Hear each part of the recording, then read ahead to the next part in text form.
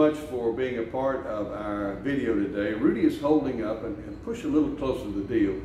Rudy is holding up a map of the Sinai Peninsula. The Sinai Peninsula. With part of Israel to its east. Okay. And so what we're going to read today is the desert wanderings. Moses is recounting this. This is where he's actually telling history. So if you were to have a present day, he is in the present day looking back to the past to get the people of God ready to enter into the promised land as a witness to God's instructions to them about how to live their lives as his people. Is that a fair? Correct. And to be thinking about how long it took for that generation to die, to pass away, so that they could eventually come into the land, because God said none of them were going to come into the land. Right. So I'm going to read, and why don't you maybe, if you can, point out some of those highlights on your map. Well, that may be too much. No, I go. You'll try it out? All right. We're in chapter 2, verse 1. We journeyed back in the wilderness in the direction of the Red Sea. As the Lord told me, we scouted Mount Seir. Where's that? Where's Mount Seir?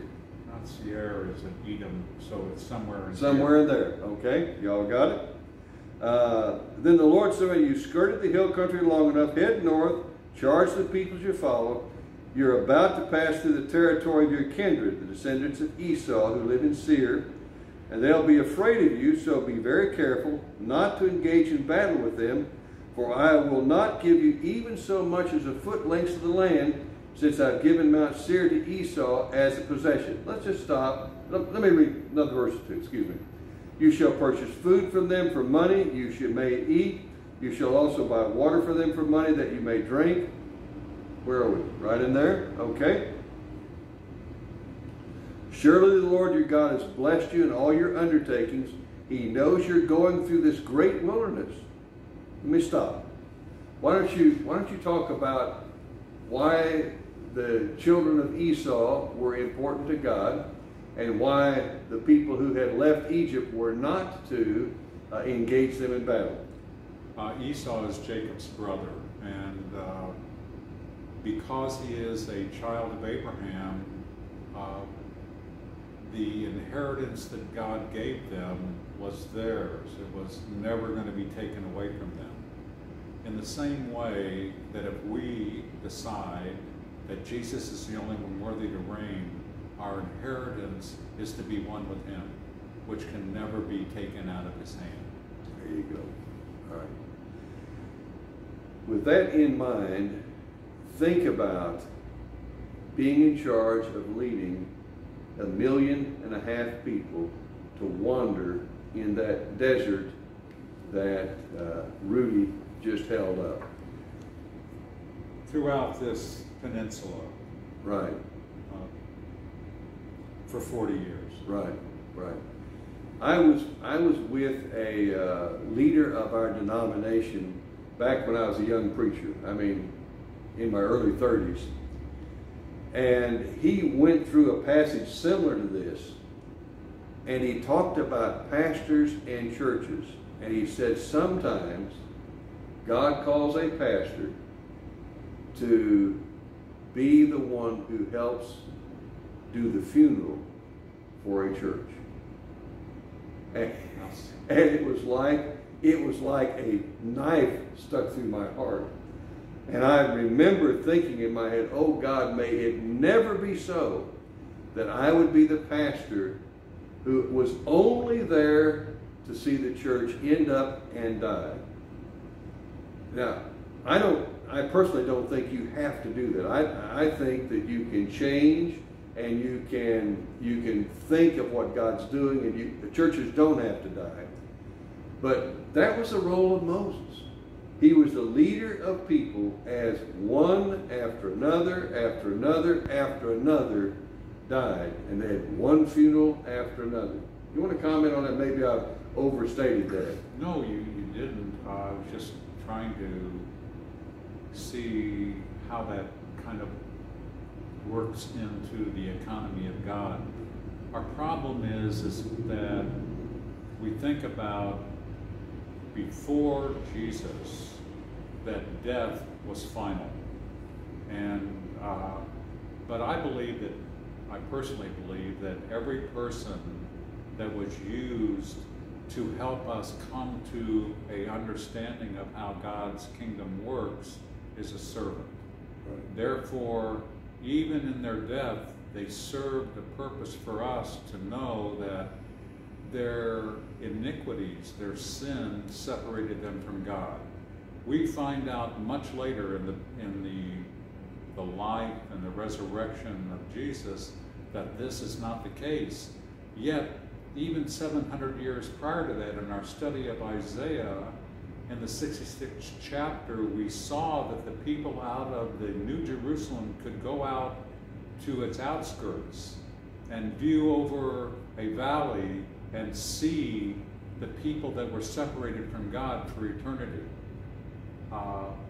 Therefore, in my heart, everybody that makes a decision for the Lord, or that he has used to help other people to make a decision, it becomes his judgment, not our judgment of that person's life.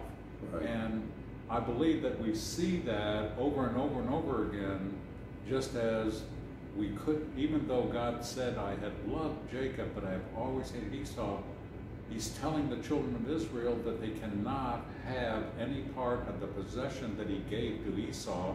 And then as they move north, he's going to tell them that you can't have the possessions of Lot either. Right. Let me just read that. So we headed out along the route. This is verse 9. We headed out the route of the wilderness of Moab. The Lord said to me, don't harass Moab or engage him in battle, for I'll not give any land as a possession. Since I've given Ar, is that correct? And that Ar is actually just a name for Moab, right? Yeah. As a possession to the descendants of Lot. Okay? So let's read on down. Now I'm going to move down to the end of verse 13. We proceeded across over the Wadi Zered. Pronounce that for me. Zered. Zered, thank you. And so we crossed over the Wadi Zered, and the length of time we had to travel from Kadesh Barnea until we crossed the Wadi Zered was 38 years, until the entire generation of warriors had perished from the camp, as the Lord had sworn concerning us. Any comments there? I think that's pretty self-explanatory. The interesting thing is 40, God ends up picking it up multiple times and showing us that 40 ultimately is one of the numbers that he uses to make a word phrase for testing.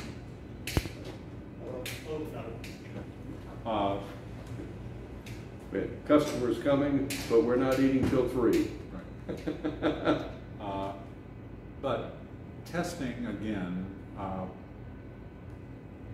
so when we think about what's going on here in this 40 years, there is a simple understanding that they were in the desert for a long time, and it took this amount of time for the last warrior to die. But it also conforms to God's use of numbers. Numbers are a language to the Lord, and he used certain numbers over and over again, and that's one of the things that we're able to see in Scripture that gets repeated in a most conforming way, that there's no way that these things happen within the numbering order unless there was a mind behind the creation. Correct. And everything God does conforms to everything else on multiple levels that we don't even know most of the time. Yeah, absolutely. But the more we investigate, and this is why the Word is said to be alive, he will allow you to see more and more and more depth when he decides you're ready for it. Correct. So we're going to stop there for today. The purpose of looking at this is to say we're on a journey with God. We got to hold his hand. We've got to walk with him. That is the key. That's the direction we're going. Rudy, thank you. One more way to look at 40. Jesus was in his resurrected form for 40 days. Right. Which basically was a testing for the people. But yet, he was away for them for 10, which is the other number God uses for testing. The interesting thing is when you put the two tests together, the two witnesses, you end up with 50, which is the number that he chose to show you that you get back what you lost. Hallelujah. Hallelujah. Thank you, Lord. Thank you, Rudy. God bless you. We'll see you tomorrow.